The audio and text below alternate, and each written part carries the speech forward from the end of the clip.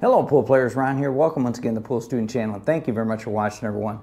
What I've got here is a shot that I recently published in a YouTube short video where I've got the cue ball and the 8-ball frozen together, but they're not lined up with this corner pocket. In fact, they're lined up over here to hit this point, just short of it actually.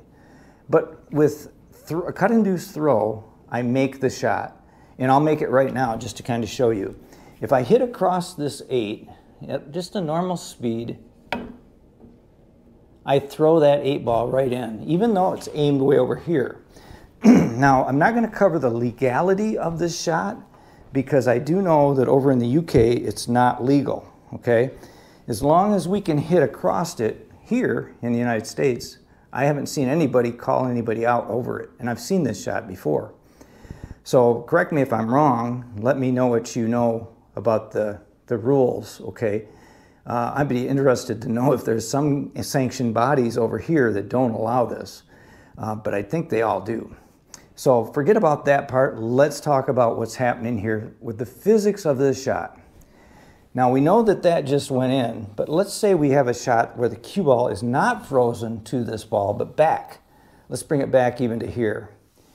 If I shoot this 7-ball directly in this corner pocket, it should actually get over or go in maybe to this side or maybe not go in at all. Let's try it. I'm going to aim right at the center of the pocket. And I'm going to hit center cue ball at pocket speed, and let's see what happens. Well, I aimed it right in the center and it went in the center. I will say this. If the balls are dirty, and these are very clean, okay, I polish these about once every week.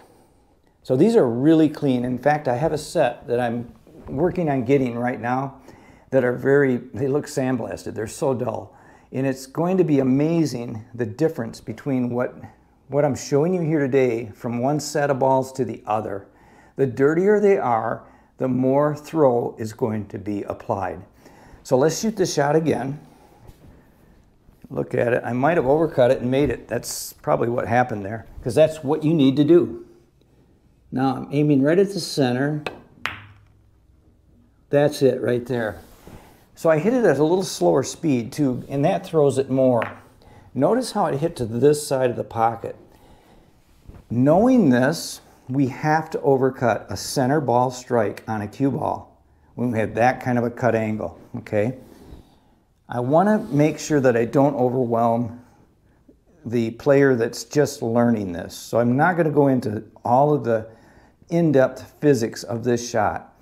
If you want to see that though, you can go to Dr. Dave on his channel, and he has cut-induced throw, spin-induced throw, a tutorial that's just incredible. He really goes into depth with it and takes you deep down the rabbit hole, but it's all good stuff to know.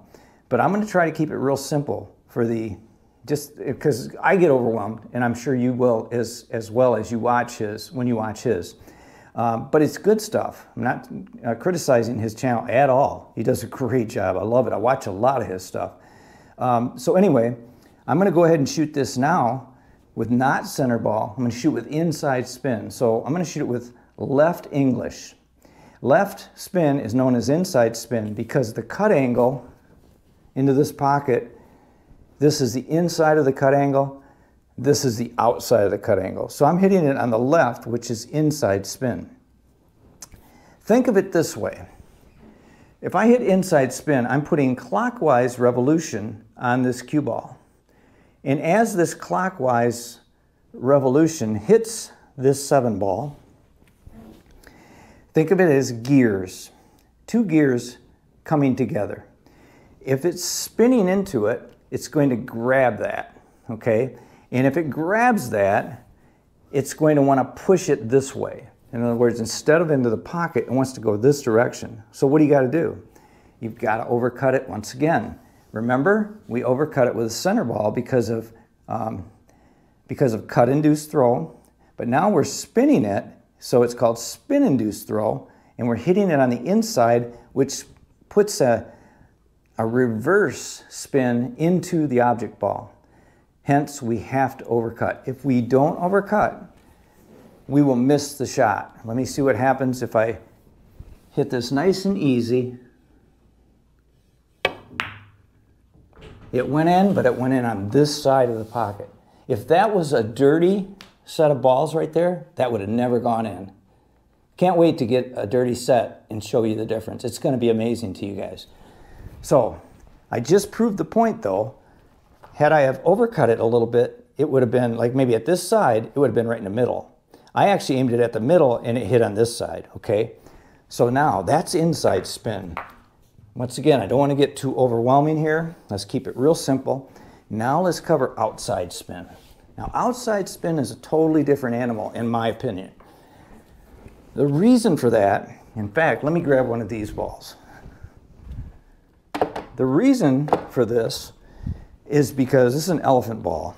And I'm going to put the stripe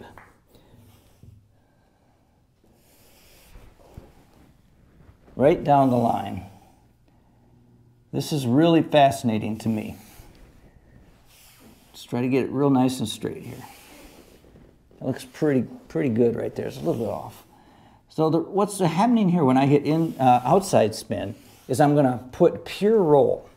Once again, outside spin now in this case is right spin.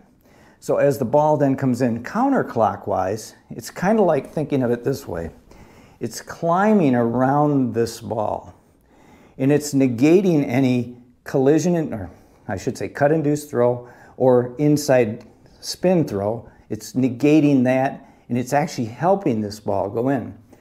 So if I hit this with right spin, I have to, if I aim it directly at the hole, it'll overcut because it's actually pure rolling there and it's throwing it, overthrowing it into that cut line. It's the best way I can explain it. So what I do when I shoot these shots, I aim to this side of the pocket. Now, sometimes I aim away from the pocket even more depending on how much spin and speed I put together. This is why the game's so tough, you guys. Understanding speed and spin and how to hit these shots, how to aim these shots, is what makes the game so difficult. Even pros will miss shots because they misjudge the throw.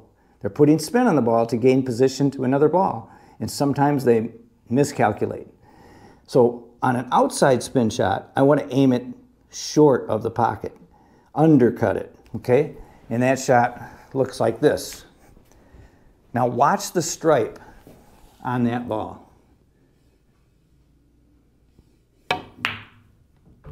That wobbled a little bit, and it actually went to this side of the pocket, which I didn't hit it very good. So sometimes when I talk and try to explain stuff at the same time, this is a different video than I normally make, so bear with me. That looks pretty good there. I'll even bring it over here just a little bit more, have a little more angle on it. Now let's see what happens. I'll bring it, instead of top, I'm going to put a little bit more side spin on it instead.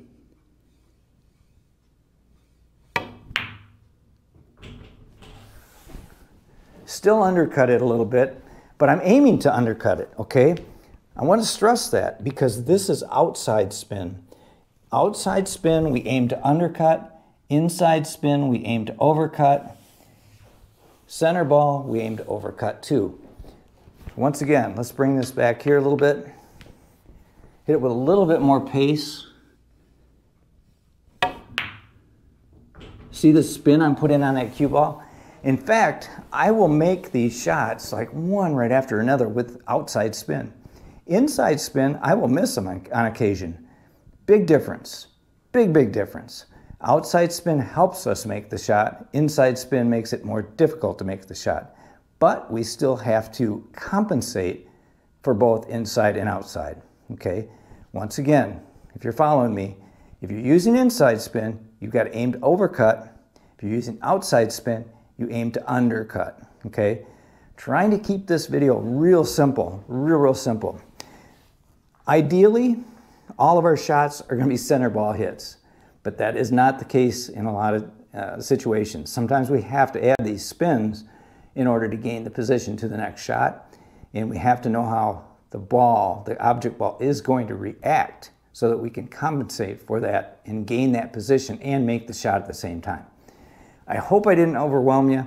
If you want to learn more about this and get deeper into it, go to Dr. Dave's channel and watch the cut-induced throw and a spin-induced throw video. He's got 2 parts there, a tutorial. It's going to be overwhelming to some people, but there's great valuable information that he provides there. I love his channel, does a great job.